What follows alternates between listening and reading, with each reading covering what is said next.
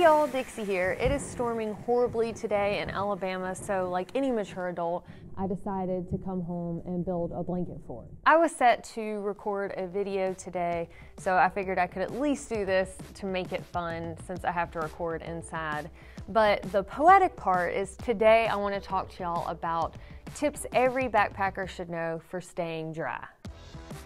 Tip number one is pick the proper rain gear for you. It's easy to think that staying dry is just simply making sure you keep the rain off of you.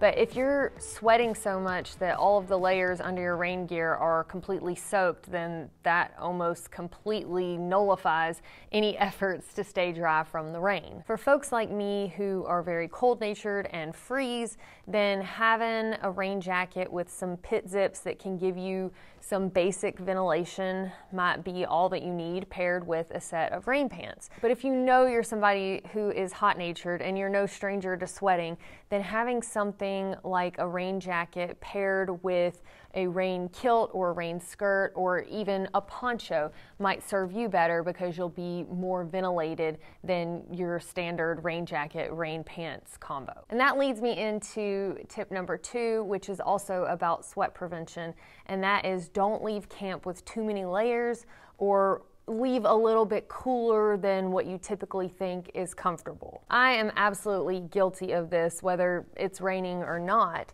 I will leave camp all bundled up, if it's not raining, maybe with my puffy coat, and then I'm hiking along and almost immediately I start getting warmed up and potentially even sweating if I'm too lazy or stubborn to stop 5 minutes after I've left camp and start shedding layers. Because most of the time when you finally okay, I'm hot enough that I need to stop, it's too late and you've already begun sweating. And then if I'm hiking in colder temperatures, because my clothes are now damp, if I do stop for a break later, chances are I'm gonna get cold more quickly because I'm wet than if I had just prevented the sweat in the first place and started off without my puffy coat on a cooler morning. But even when it is raining, this tip applies, because if you leave camp bundled up under your rain gear, then if you stop to shed a layer because you're starting to get wet from sweat, you're likely going to get wet from the rain pouring down because you got to take off your rain gear,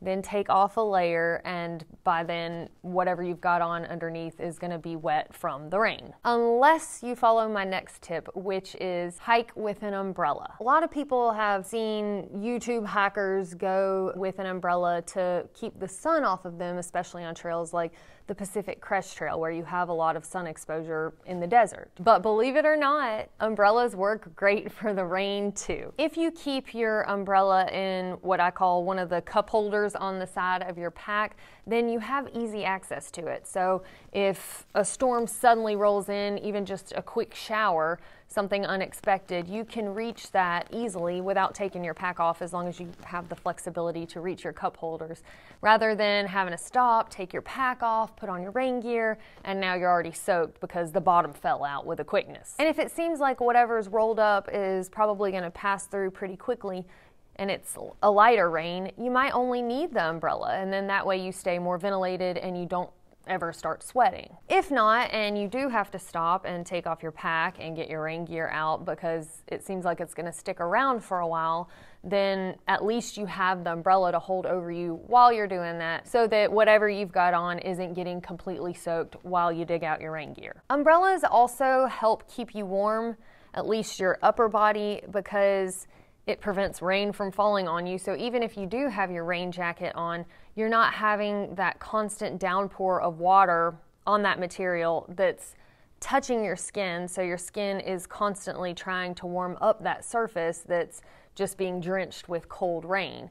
So having that umbrella and keeping your upper body more dry will help you keep warmer just because of that. Also, when doing stuff with your hands, like checking a GPS or trying to eat a snack, even digging out the snack out of your pack, just having that umbrella offers a little bit of sanity. That also prevents water from just funneling down your sleeve and soaking your upper body. And last but not least, some hikers who wear glasses have said that umbrellas help their glasses not get quite so foggy in the rain. The next tip, tip number 4, is make sure your rain jacket stays consistently above whatever bottoms you're wearing. So your rain pants, rain skirt, rain kilt. And this may seem like common sense, but with the motion of hiking, your rain jacket can ride up, exposing your back, and then you're gonna get some nice cold water funneled down into your crack. Tip number 5, store your shelter on the outside of your pack.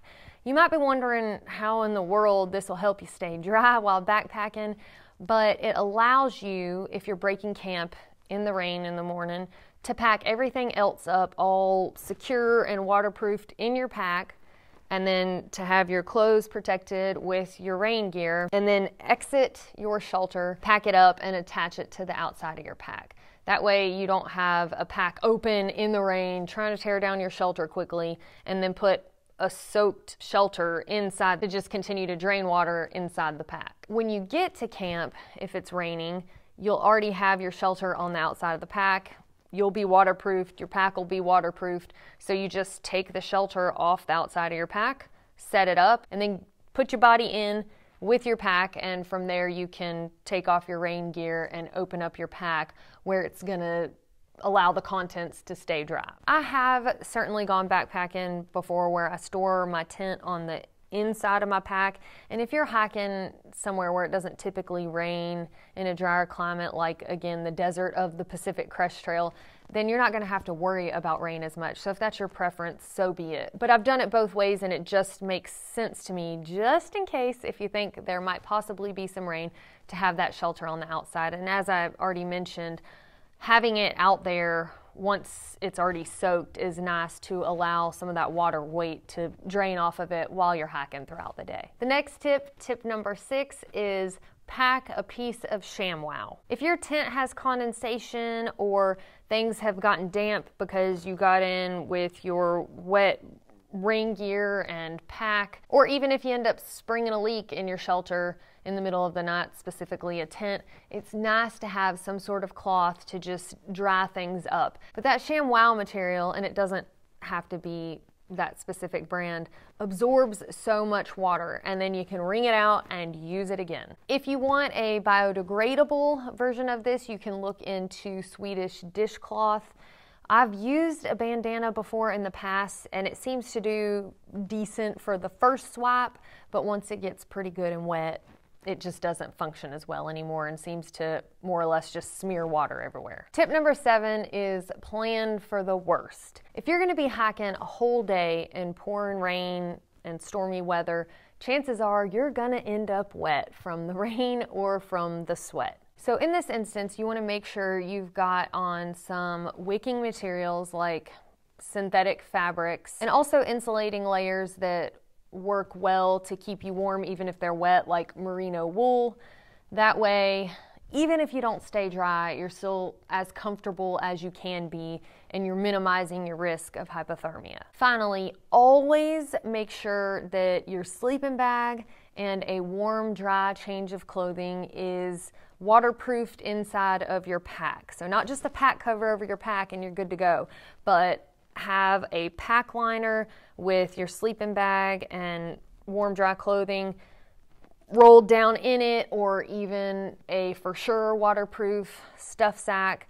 Just something so that when you do get in your shelter for the night, if you've been in soppy, soggy, wet clothing all day, you can get in there and bundle up and be warm and dry. Definitely, no matter what you do, change into some dry socks if you are somebody who sleeps in socks.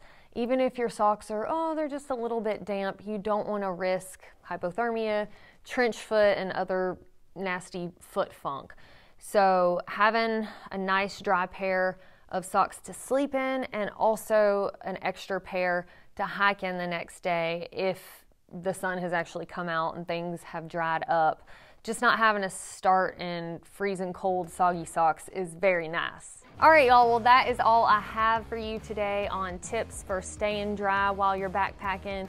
If y'all have any suggestions you didn't hear in this video, please feel free to share in the comments below, because we can all learn from each other here. Thank y'all so much for watching, and if you found this video helpful, Make sure to share it with a friend, and we will see y'all next time.